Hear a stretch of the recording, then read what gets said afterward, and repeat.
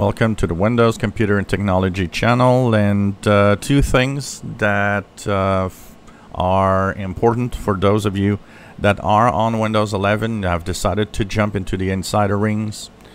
Remember that if you jumped to the insider rings and that you wanted to stay on Windows 11 once it's officially released, you have to move to the beta channel. There's still time for that.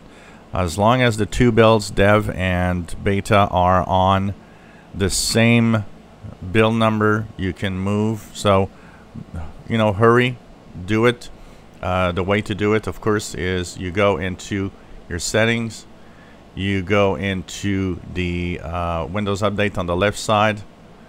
Here, you go into Windows Insider Program, and in the Windows Insider Program, choose your insider settings. You click here, you change from dev to beta channel.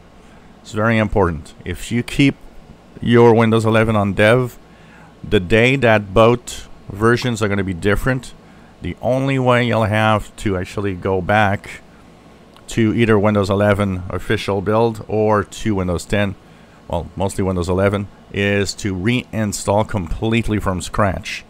So if you don't want to have that, do move to the beta channel. It's very important.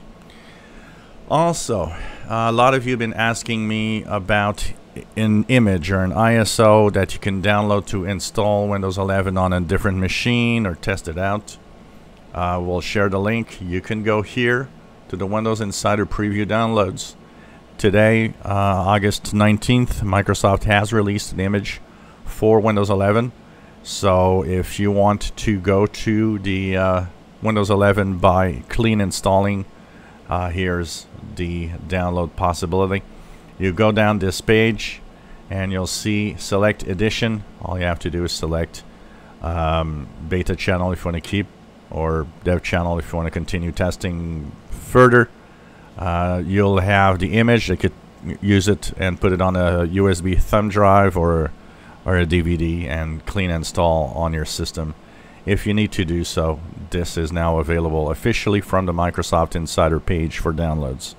So the link to this page will be in the description below the video. Just simply click there. And if you're on there's a little warning that I will give you, because I have seen that happen here. Here, because my computer's settings, it tries to send me to the Canadian-French download page for the Insider Preview, which does not exist. So it tells you no, it does not exist.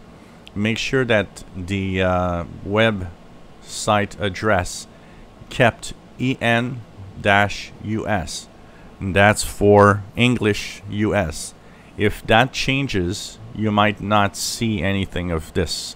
You need to change it to EN-US to make sure that you see the download page. So an image is available. You can download it and install it if you wish, and do a clean install. If you enjoy my videos, please subscribe, give us thumbs up. Thank you for watching.